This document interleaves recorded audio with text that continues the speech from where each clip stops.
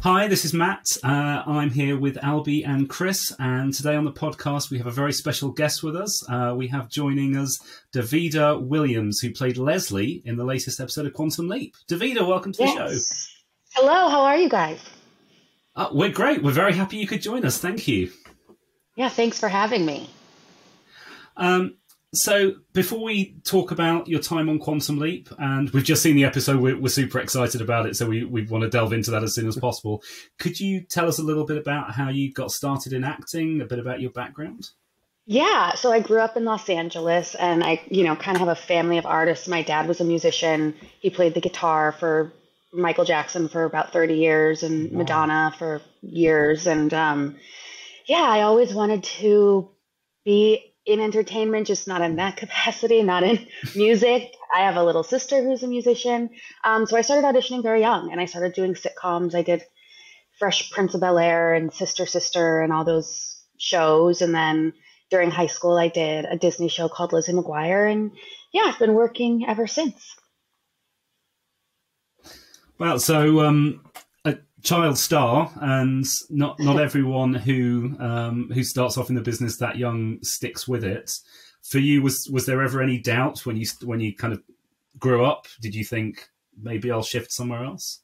Yeah, I definitely took breaks. After I graduated high school and stopped, Lizzie McGuire was done, I took a break for a couple years. I worked at an agency, a modeling agency, because I thought maybe, I wanted to be on the other side. And then I realized I definitely don't want to do that. So yeah, I've definitely taken breaks and tried different things, but then I just always end up back where it all started. Yes. So what settled you back into acting after your break doing modeling? Talk us through kind of. Well, I wasn't actually a model. I was a modeling agent, like a junior agent. Okay. And it's a lot of work. I have the utmost respect for agents and managers, and yeah, it's a lot. But then I remember I heard about an audition for a soap opera, and I hadn't auditioned in like 2 years. And I was like, you know what, let me just try. So I took the train to Brooklyn and I auditioned for it, and I ended up booking it. So then I just quit my job and started a soap opera. So that's kind of how I got back. Yeah, that'll do it, right? Yeah. I booked some work. I'm back in. I was like, you make it sound so easy. And it really, I know that did sound really easy saying that, but it's definitely not. It's definitely a lot harder than that, but it just happened to be the right role and the right situation. And yeah. So how did that lead to you getting the role on Quantum Leap? That was a tape. That was one of, I don't know if you know how the auditions go now. We don't really do a lot of in-person auditions. You have to send in a tape to casting directors and all of that. And that was one of my first tapes of the year. And then I taped it, I sent it in, and you kind of just have to send those things in and forget about them, because you never know if you're going to hear anything. And then like a week and a half later, my manager called and was like, you got it. So it was exciting. It's such a great show to be a part of. So. And what was the turnaround like after you'd heard that great news that you'd landed the role? Was it straight into filming? It was pretty quick. Their episodes are about 8 days long, which a lot of shows are 5 days, but theirs are a bit longer. So it was pretty quick because you have to COVID test now, and I had to do a fitting, and I got to try on all these really cool clothes from the 70s that they found, which was fun. Even though we only ended up using one outfit, but yeah, I got to try on some really cool stuff. So yeah, it was straight to hair and makeup test as well before I shot, and then shooting. Awesome. Did you have much say in the final choice of the costume? You said you tried on a few different outfits. No, a few different things. I didn't really. You don't have that much control, especially as a guest star, but I loved so many of the things that I tried on. So I wasn't, I didn't really care what they chose, and they ended up picking one of my favorites anyway. So yeah. Oh, good. Yeah. Yeah, I noticed that it wasn't such a flamboyant costume, but that wouldn't have fit the character anyway, because Leslie was not only a police officer, but she was also trying to avoid attention until the right moment. So. Yes. Yeah, so it wasn't too over the top 70s. So, I mean, I have to assume that was all a giant set. It looked like it was very expansive. I know that part of the episode they were trying to like bring you back to the heyday of flying, in the sense where you had these huge jumbo jets that had a couple of floors that had all of the, the cocktails and the food and everything. And I mean, what was it like stepping onto that set? Because it seemed so expansive on camera. It was so cool. It was really cool. I took a lot of behind the scenes videos of the plane itself because it was awesome. I was sitting in the cockpit for a few scenes and I was like, is this a real plane? And they were like, yep, we're using it. They were using like actual plane parts. So it was really cool. I've never actually shot on a plane and I wasn't aware of how they do those kinds of things. And it was cool. It had multiple levels, and first class section and cocktail area. And I mean, I wasn't around for those. I don't think I've been on a plane like that. So it was, I mean, I'm sure they, exist, but I've never been on a plane that large. It was cool. It's safe to say that I don't think any of us on this panel have been on a plane that long. No. Yeah. It would kind of make me a little bit nervous, I think. Just, I don't know how planes work, but having that much metal in the air is just, I don't know how safe I feel. So it was a plane in a building? Is that how that worked? Or was it? Yeah. They film on a lot. And so it was in one of the big sound stages and they just like rebuilt this plane. And then, we shot in it. It was really, really cool. Wow. So everything was...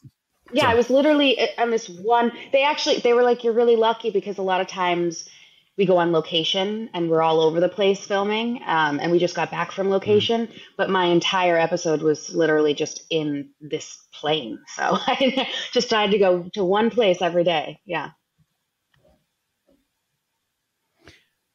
You're part of the episode. One of the main parts of the episode is the reveal that you're one of the hijackers. So, was it difficult to play like not a hijacker that was a hijacker in the first half, and was that different from playing the hijacker in the second half?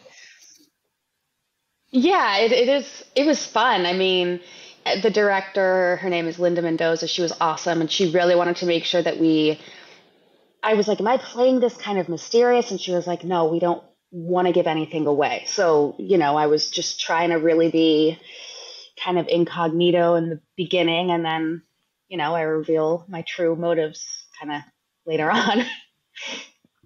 So yeah, I was just trying to not give anything away at the beginning.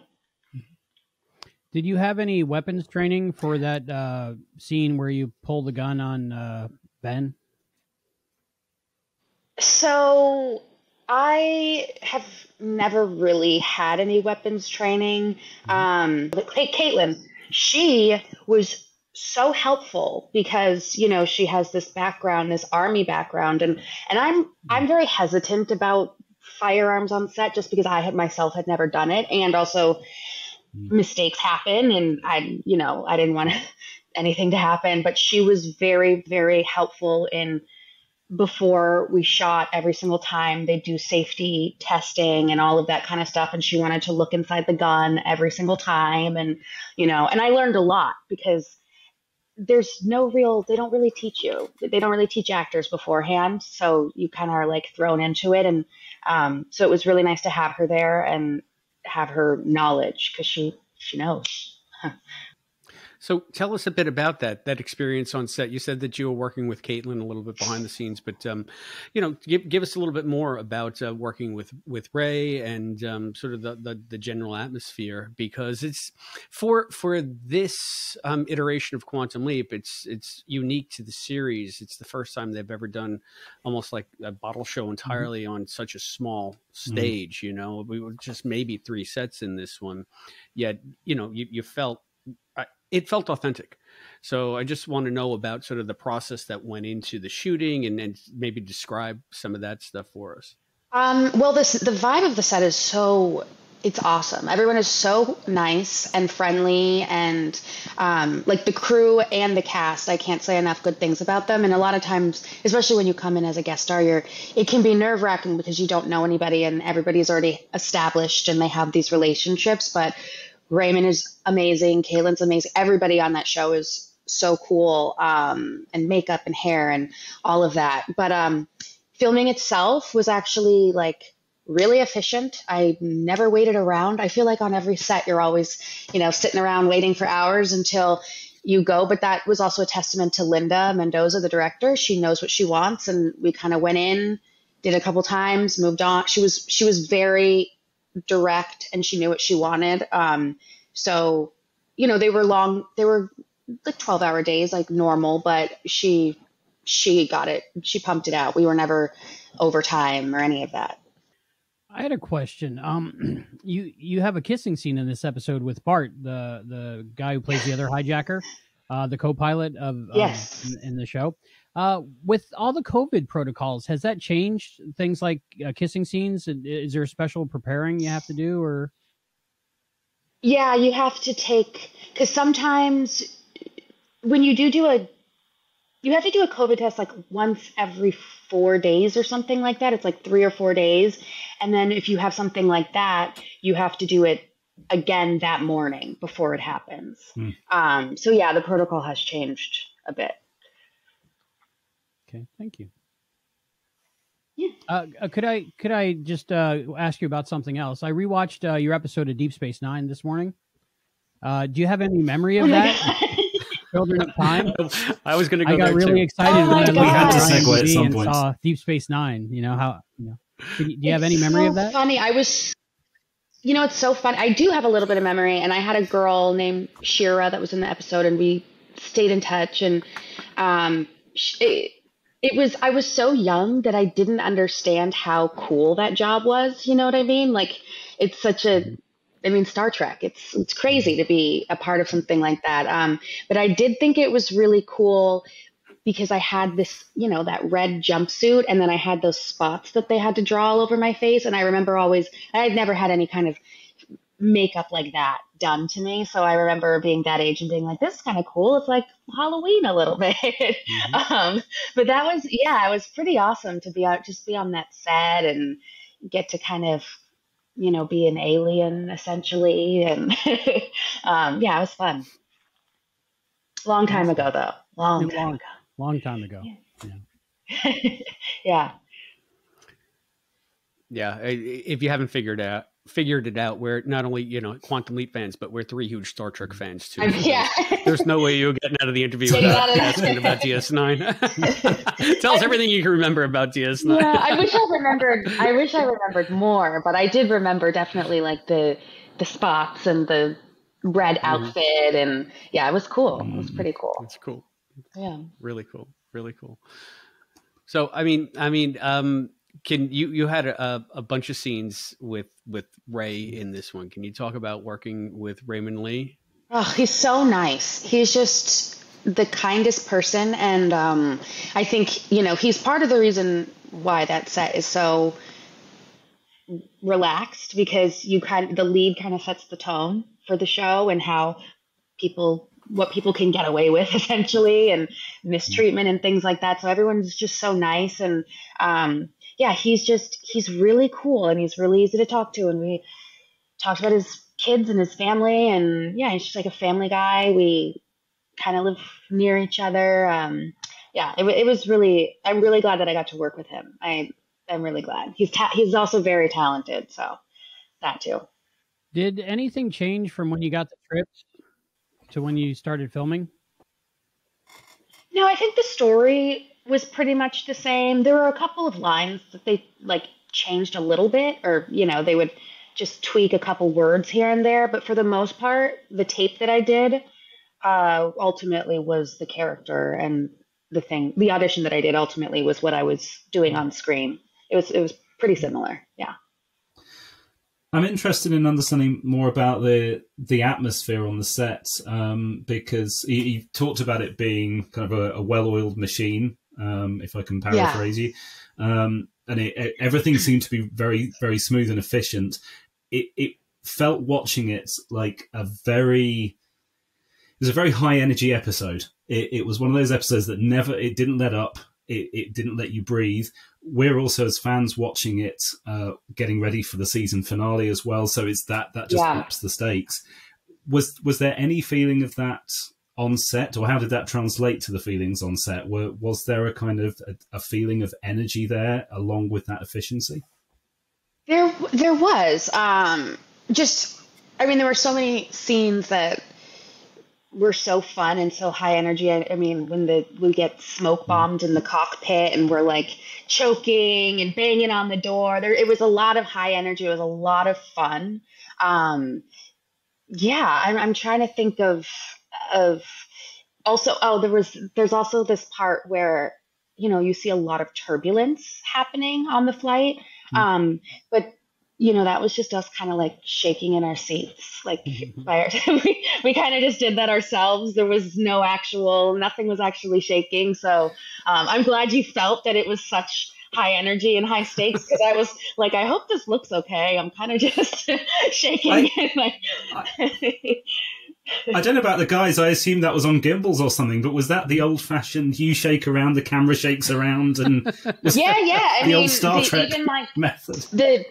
The kid sitting next to me, who's the airline owner's son, he was shaking his knees under the table, like the little table on his seat, and he was making everything shake. So it was just us. It was kind of faking that. And I was holding champagne, lovely. Just going like this. Yeah. And, so I'm glad it looked realistic, because I've never done anything that high stakes before in action, and I'd never held a firearm in anything before. I do a lot of Disney, so this was like a first of a lot of things for me. So I'm glad that it felt the way it was supposed to feel. Mm-hmm. It was 45 minutes or 42 minutes of sort of non-stop edge of seat. Okay, good. Almost praying for it to just pause and breathe, but at the same time not. Good. I'm glad. And then the end credits happen. Oh, I'm glad. I haven't even seen it, but I'm excited. I'm really excited. Was the smoke in the cockpit, was that all in post, or was there actually like some smoke on the day? No, they smoked us out. It's like that, that dry ice or whatever it is. So it wasn't actual smoke, but I remember texting my mom really excited about it. I was like, we're about to get smoke bombed, Mom. It was fun. It's just, stuff that I'd never experienced before. So now that you have Quantum Leap in your rear view mirror, where can our listeners be seeing you next? Do you have any upcoming projects?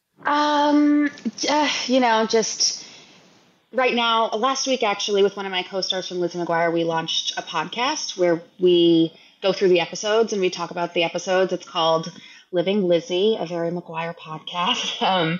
So I think the first 3 episodes are out now. They come out every Friday, and they're on, Apple and Spotify and wherever podcasts are. And I'm just sending in lots of tapes and, seeing what works. I don't know. Episode by episode podcasts, it'll never take off. Fan casts? Well, I mean, people that just talk about their favorite shows. First I was like, wait, is he being sarcastic? Yeah, obviously. No. I am being sarcastic. Yeah. There's a couple of them that, people like them. And I actually hadn't really heard of them. I'm not a big listener of podcasts. I listen to a lot of true crime podcasts. And then suddenly I'm hearing about all of these show podcasts of these either current shows or old shows, and you're talking about the episodes. And it's been fun. I hadn't seen Jake Thomas, who's my co-star. I hadn't seen him in person in years. So we got together and it was good. It was fun. Yeah, you're on the leading edge of a lot of the fan casts, because it seems to me that's the newest trend is getting the people who are actually in the show coming back so many years later to talk about the show. I think the one of the top podcasts now is Pod Meets World. Mm-hmm. And it's got 3 of the main cast from Boy Meets World. So, Okay. I mean, you're sort of you're on the leading edge there when it comes to fan casts. So, yeah, that's, good move. we really started it not really, we're like, if this works, great. If it doesn't, but we've gotten a great response, it seems, on social media and stuff. So, and it's been fun, A lot of people still like Lizzie McGuire. I was pleasantly surprised watching How I Met Your Father, and they used a flashback to Lizzie McGuire for that show too, because it showed Hilary Duff younger. So that was pretty cool. Yeah, that's what Jake was telling me, is that they refer back to her like Lizzie days, that's cool. Yeah, so that'd be cool. So I know Albie is not going to ask because he probably doesn't want to intrude, but we have a resident huge Michael Jackson fan sitting with us today. Yeah. And I'm sure that he would love to hear any MJ stories you might have to give, considering your history, or your dad's history. Yeah, I guess. you mentioned both my favorite artists growing up. So Madonna and Michael Jackson. And Madonna's. Yeah, it's kind of crazy. I mean, both of those were my 2 first concerts. I was like baby, Michael holding me backstage. And it was just such a big part of my childhood because it was my dad's job for 30 years, and they became really close. And I'm still, I'm close with a lot of the nieces and the nephews, and because they were all close with my dad as well. And but yeah, I just remember like not even really knowing how cool it was. I remember I invited a bunch of my girlfriends and guy friends actually one year. I think I was like 12, 13 to Neverland for my birthday. And we like slept there and stuff. And we had our own little like cabins and things. And we did all the rides. And I had this like, there were all these golf carts you'd drive around that looked like Escalades and things. And I didn't have a license. I was very little. And I thought it was the coolest thing ever. And I like, so I knew that it was fun going on rides and seeing all the animals, but I don't think I understood like the scope of it until I got older. And one of my friends was like, "Remember you took me to Neverland?" I was like, "Oh yeah, I guess we did we did do that." Yeah, but my dad would take me to Neverland all the time. On the weekend or whatever. It was like a 2-hour drive from LA, and so those were I think my fondest memories, was just like having an amusement park to yourself, basically. It's pretty crazy to think about. What a way to grow up. That's crazy. I know. It really is. It is strange to like say it out loud and be like, that was my childhood. But I'm still, a huge fan too. I think I'm so jaded too, because you go to concerts now and you're like, oh, well, this isn't like the concerts I'm used to going to, with all the like pyro and ruins you. Yeah. So, but yeah, it was good times. Good times. Yeah, traveling around with 2 of the biggest acts in the world at the Yeah. time. So, yeah, that was the other thing that was cool, is I got to do a lot of traveling when I was little to go visit my dad. So that was cool. What was it like working with that young actor that your character was bodyguarding? Oh, he was so great. He was awesome. He is a college student at Duke.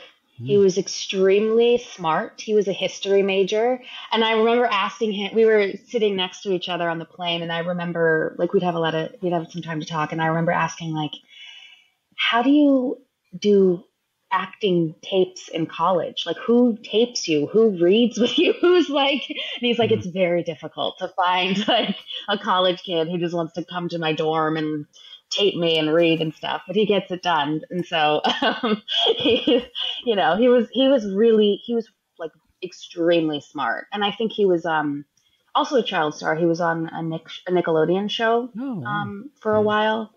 Yeah. And then he's like taken a little break for college, but clearly he missed a little bit to come back here and do Quantum Leap. Yeah, he was great. Well, I mean, getting to Quantum Leap, this is a question we usually ask a lot earlier in the interview, but I know that you were globetrotting with the biggest acts in the world in the 80s and the 90s. But were you familiar with the original Quantum Leap? Did you have any history with the original series? I didn't at all. I knew that this was a remake, but I hadn't watched it, you know, and I kind of similar to the Star Trek thing. I think that's the genre that's just I've never gotten into. Not that I don't like it, I've just actually never seen any of it, and like the sci-fi shows and things. So maybe I should start since I've been involved in all this sci-fi. Well, we can tell you this. You are on a really good episode of Quantum Leap, and you're on a really good episode of DS9. So that's a good place to start. Thank you. Yeah. The universe is telling you something. Yeah, they are. I am excited to watch, though. I'm really excited. Do you have special plans for watching the episode tomorrow night, I guess? This time, pretty close. Yeah. I was possibly, my mom is in town. She lives on the East Coast usually. So we were thinking I'd get together with my mom and my sister to watch it, which would be nice. Awesome. Nice. And I love that you guys get it early. That's so great. We love it too. It's very useful. Well, this interview has taken us down some routes that I've got to admit I was not expecting. We've talked about so many different things. Davida, it's been so much fun having you on the show. Thank you so much. And hopefully the fans will seek out your podcast. And I know you said you're sending off a lot of tapes at the moment, so hopefully we'll see you in some more stuff later this year. But for now, once again, just thank you so much for joining us. Thank you so much for having me. This was so fun.